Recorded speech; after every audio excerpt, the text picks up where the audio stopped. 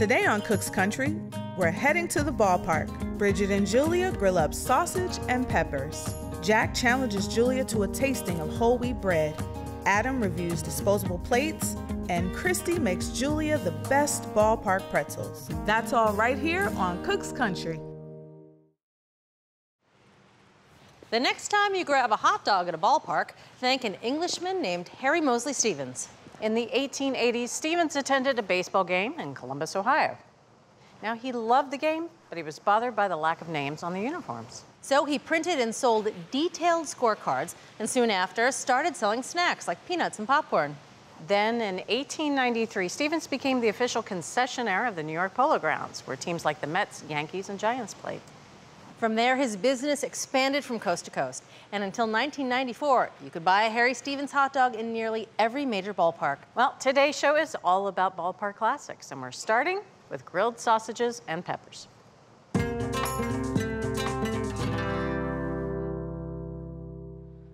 Julie and I recently enjoyed a game at Fenway and a few $10 beers too, but right outside of the park is a cart that sells sausages and peppers. That is a famous cart. People line up down the street and you can smell the great food a mile away, right? They call him the sausage guy. They do call him the sausage Today guy. I'm the sausage guy.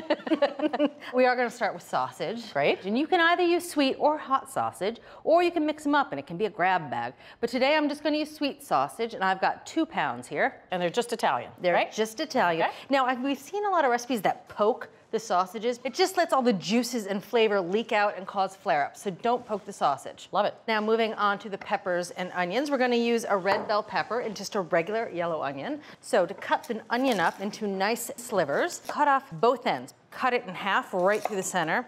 And I like to peel that outside layer plus that first layer of onion, which can also have a few bruises and be a little slimy. We're gonna slice it pole to pole, because of course you have a rainbow shape here, so we're gonna angle the knife as we go. We're looking for 1/4 inch thick slices. So that is 2 onions all done. On to the peppers. First, you wanna take a pepper and you wanna lop off the top and the bottom. Now we're gonna cut through just one side of the pepper, and we're gonna open it up, and this is when you can take all the seeds and ribs out. Slice away any of those ribs, being sure to keep your fingers well out of the way. We're gonna cut it into 1/4 inch thick slices. All right, so again, 3 peppers, 2 onions. We're gonna combine them in a bowl. And this is where our recipe is different from other recipes. Sausages and onions and peppers do not all cook at the same rate. That's right. You really want these to cook down and be soft. So we're gonna par cook these in the microwave. We're gonna give them a jump start, and we're also gonna flavor them at the same time. Okay. So we're gonna add just a little bit of vinegar. This is 3 tablespoons of distilled white vinegar, a little bit of sugar, just 2 tablespoons of sugar. Sweet and sour. A little sweet, a little sour. This is a tablespoon of vegetable oil, 1/2 teaspoon of salt, 1/2 teaspoon of pepper. Easy so far. Very easy. We're just gonna stir this up to make sure everything's nicely combined. Now, as I mentioned, we're gonna give them a head start in the microwave. On goes a plate, into the microwave, 6 minutes on high. Sounds good. You can start to smell them, can't you? It's starting to smell like that ball game. With a little bit of vinegar and that little bit of sugar really does brighten up their flavor. Oh. We're gonna use a disposable aluminum pan. We're ready to fire it up. All right, sounds good. All right, so it's time to get grilling, and I've been heating this grill up for about 15 minutes with all the burners on high. Now I'm gonna take my trusty grill brush and just get off any schmutz that's stuck on the grill grates from the last time we cooked. Now I'm gonna give them a quick rub down with some oil. This will help keep them nice and seasoned every time you cook. We're gonna start with the peppers and onions. They've already had a little bit of a head start in the microwave. Right. They're gonna get more of a head start on the grill. So I'm just gonna put them right on the hot side, and I'm gonna turn off the burners on the other 2 sides, so you have a cool side and a warm side. All right. Now these need about 20 minutes ahead of the sausages. All right, so it's been 20 minutes that our vegetables have been on the grill, and it's time for the star ingredient. We're gonna cook them on the cool side. Okay. Because we found that a lot of recipes tell you to throw them right on the hot grill, but that really shrinks the casing, and then they burst open and they lose all their juices. All right, put that last little guy on there. I'm gonna give these vegetables a nice stir.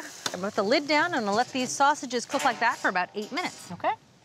All right, so it's been about 8 minutes. There's no busted open sausages, nothing. All that juice is inside the casing where we want it. So I'm just gonna give these a quick flip. I'm also just gonna give this a quick stir, close the lid, and go another 8 minutes. Okay. So it's been about 8 minutes. You can see, oh, the sausages are nicely cooked on both sides, but not very brown yet. And that's what we're gonna tackle now. Okay.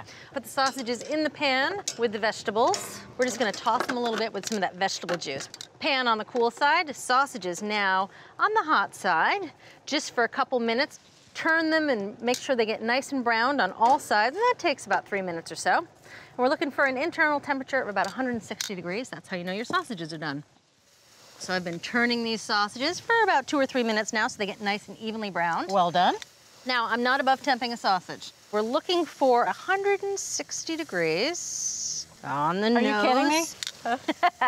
All right, so time to put these back into the pan because really we want all the sausage juices to mingle with the vegetables before we eat it. So now we're gonna take this whole pan right off the grill and we're gonna bring it inside. All right.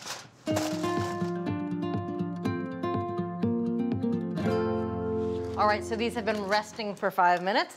And it's game haven't time. gone too far, I can tell you. Oh, look at that. Smells like a ball game. I'm ready to serve it up on a nice party sub roll here. Put some sausage and peppers along the side. But I have something for you. I saw that over there. A little my home brew here, cream meals. Look at that color. Ooh, that's gonna taste good. That'll be $10. Exactly. All right, we'll let the foam settle. Take a bite.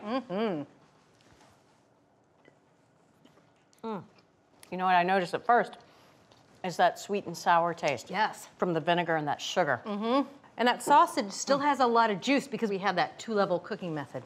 It's bringing back memories, Bridget. Cheers. And thank you for the beer. Cheers to you. Thanks for the sausages and peppers.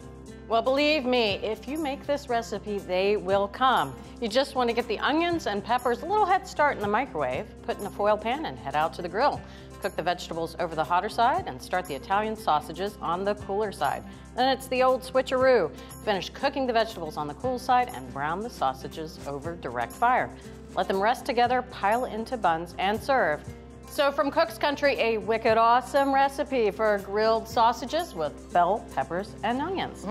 And $10 beer.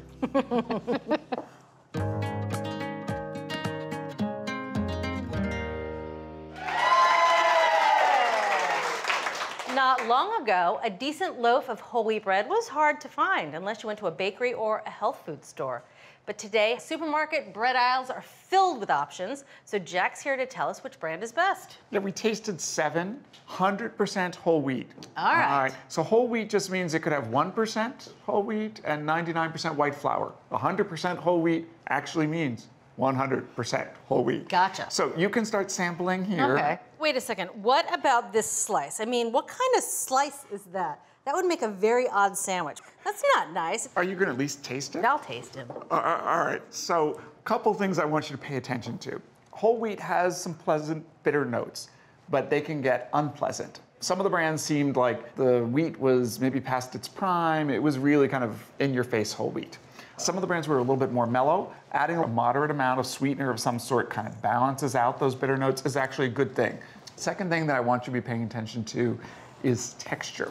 Some of them seemed very fluffy and light, almost like white bread, even though they were 100% whole wheat. And others seemed really dense. And so we said, let's come up with a way of mathematically quantifying density.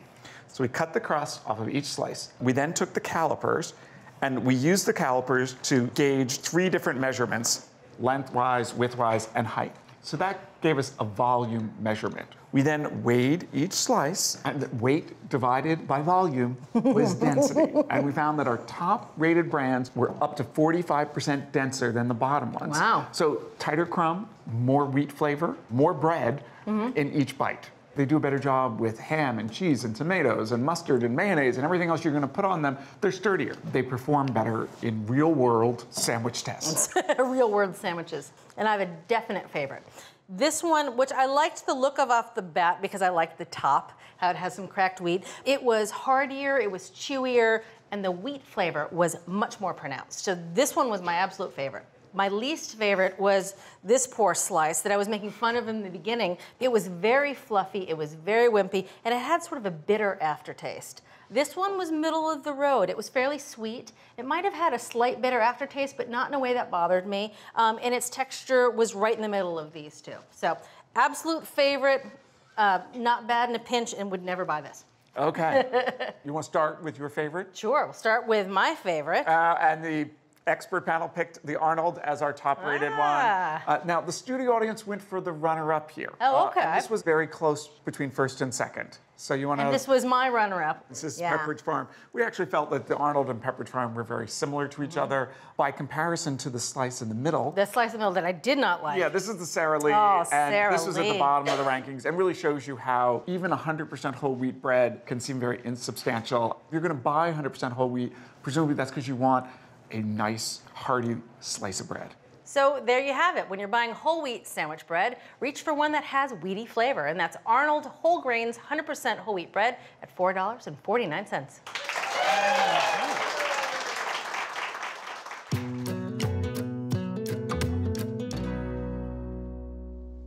In the late 19th century, Martin Keyes spotted workers at a New York veneer plant eating their lunches off of thin pieces of maple. Well, by 1904, he had invented a machine that pressed wood pulp into a plate form, and the paper plate was born. So Adam's going to tell us exactly why I'm wearing this fetching outfit and talk a little bit about disposable plates. You are going to be so prepared when the storm rolls through the kitchen, Bridget. I can feel it in my bones. There's a storm brewing. There's a storm brewing. We have all been there. A subpar disposable plate is going to put a big crimp in your picnic style.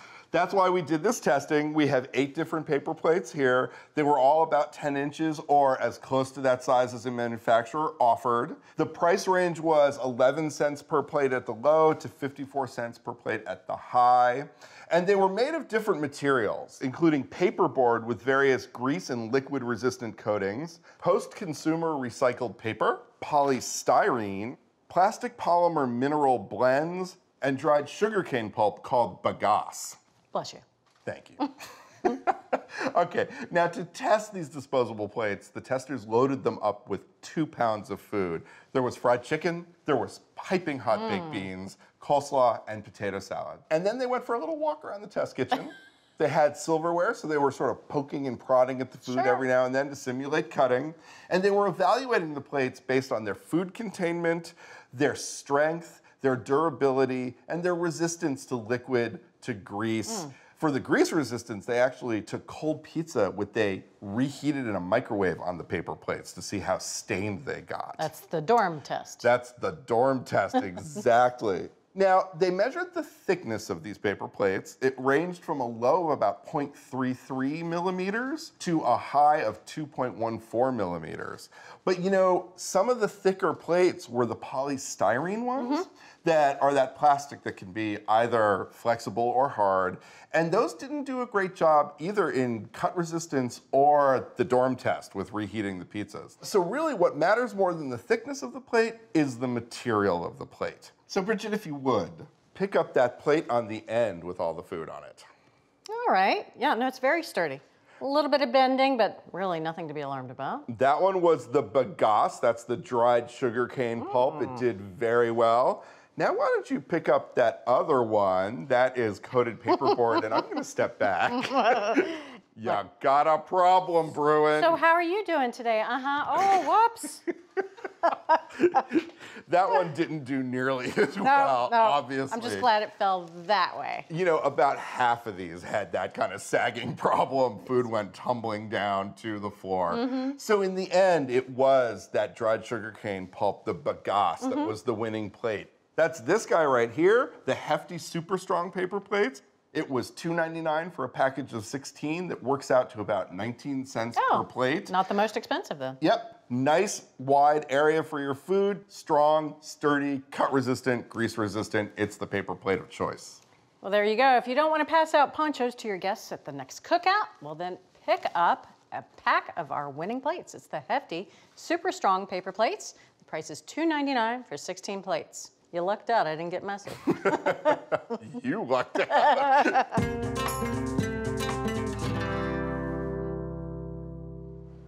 For most of us, making a ballpark pretzel at home means pulling a box out of the freezer.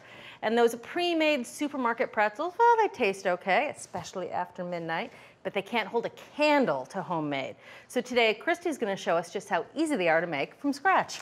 Well, they're easy to make from scratch, but that's because we took a very long path to figure out how to do it. We wanted that chewy, but still kind of soft interior. We needed a complex, but kind of sweet flavor. And we also wanted to make sure we got that deep mahogany, crispy exterior. Yes, we ate a lot of pretzels developing this. It wasn't all bad. But if we couldn't hit all of those boxes, then it really wasn't worth the trouble it takes to make them. So I have 1.5 cups of warm water. This is 110 degrees. Okay. I'll add that to my mixer. I also have 2 tablespoons of vegetable oil and 2 teaspoons of instant yeast. Now, this was the first place we really had a chance to develop some flavor. We're using 2 tablespoons of packed dark brown sugar. And we found the dark brown sugar really gave us that kind of malty flavor that Ballpark pretzels have in spades. Molassesy. Yes. So we'll mix that in there. And we're gonna let this foam up a little bit. It's gonna take about 3 minutes. You don't usually have to activate instant yeast. This is gonna cut about 20 minutes off our rising time. Now we can move on to our dry ingredients. A lot of recipes used all-purpose flour, but we ended up with pretzels that tasted a little bit more like dinner rolls. And that's not what we wanted. We wanted that nice chew, and we wanted more structure, and we got that by using bread flour. So I have 3 3/4 cups, and I'm gonna add 4 teaspoons of kosher salt to that, and we'll just give that a little whisk to get it all distributed. Okay, so it's been 3 minutes, look at that. Nice and foamy. That's some yeast that's hungry for this flour. So I'm gonna add this whole mixture to the stand mixer and my dough hook attached. And we're gonna let this go on the lowest speed for 5 minutes.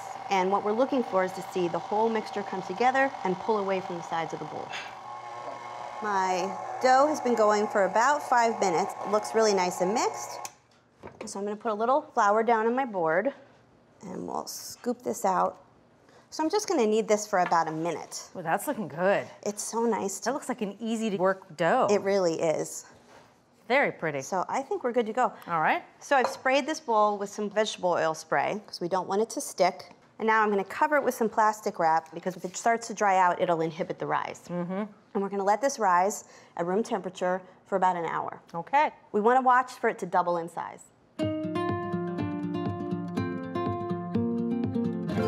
It's been an hour. Look at that dough. It's definitely doubled in size. We're just gonna gently push this down to degas it. And now I'm gonna turn it out onto the board. And I'm just going to divide this so we can shape our pretzels. So I'm gonna cut it into quarters first. Then I'll take each of these quarters and divide it into thirds. That's 6 for me and 6 for you.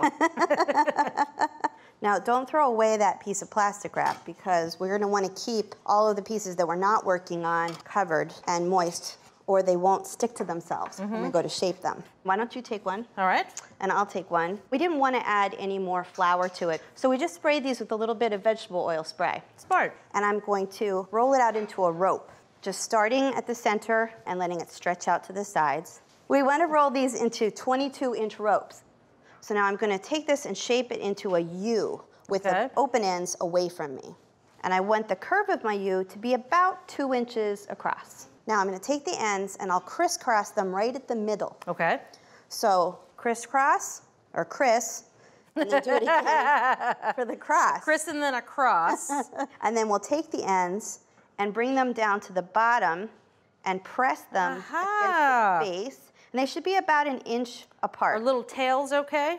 Little tails are fine.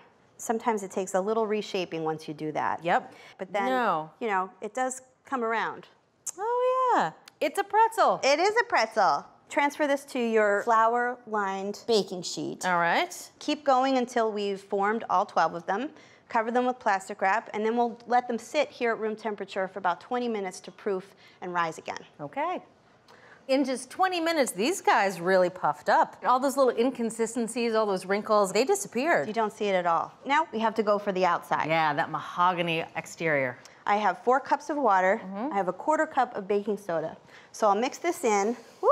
Oh, and it bubbles right up. It does. It's like a high school science experiment. And now we'll dip these in. They're not going to be submerged all the way because we're going to flip them.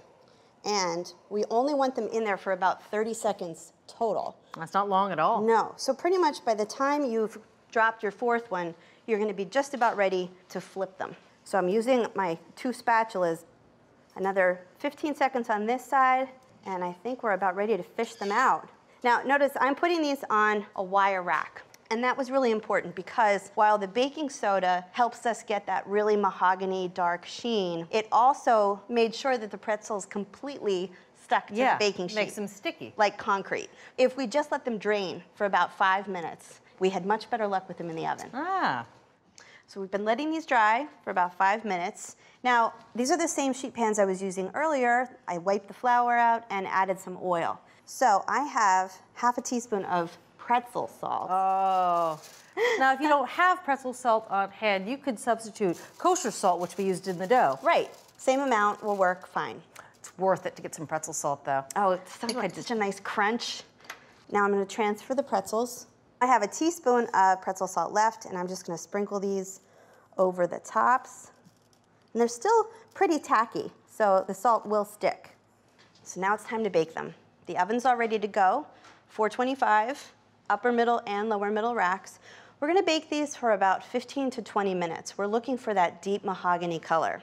And I'm going to make sure to go in and switch and rotate.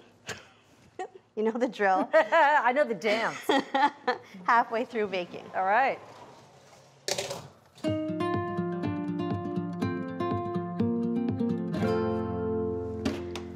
Okay.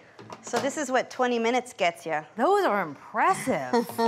But like any baked good, we've got to wait and let these cool a little bit. Yeah, and you want to get them off the hot pans because, of course, anything that's been in the oven will continue to cook. How long do we have to wait for? Just 10 minutes. Oh, that's not long. You can handle it. I can handle it. All right, so they're cooled. They are cooled. I'm waiting for the green light from you.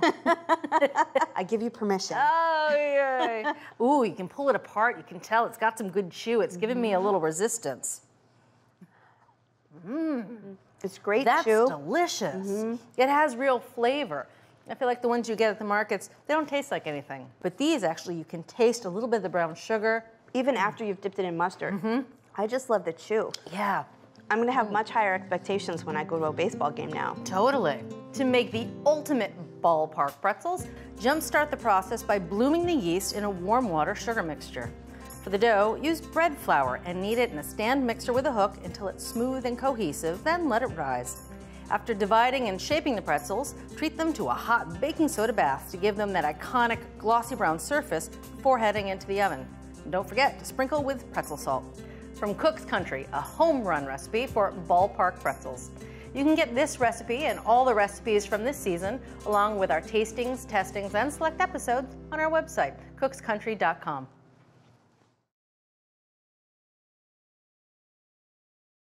Thanks for watching Cook's Country from America's Test Kitchen. So what'd you think?